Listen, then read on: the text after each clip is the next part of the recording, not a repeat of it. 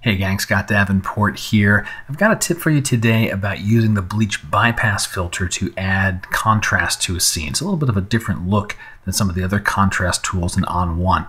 Really quick, I want to let you know about Field to Frame. It's a new video course. I partnered with ON1 to put this together. It takes you through the entire photographic process from vision and planning through field work, culling, editing, and finally printing and work. Hope you'll check it out. Links are below the video.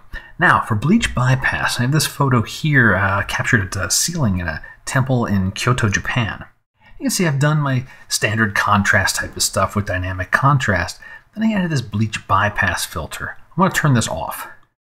You see how the blacks, the dark background, is kind of a bit washed out. It's a bit gray.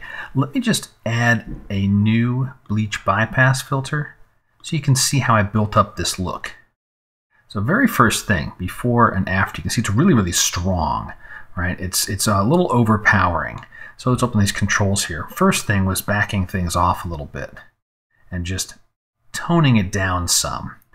Second was using the masking options to target that richness, that contrast, to just the darker tones.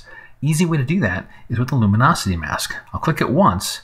It will target the bright areas, masking things away from the dark areas, invert it, and now I'm hitting those darker areas. So as I pull this all the way down and go all the way back up, really only those very deep blacks and dark grays are getting the full impact of this bypass filter before and after.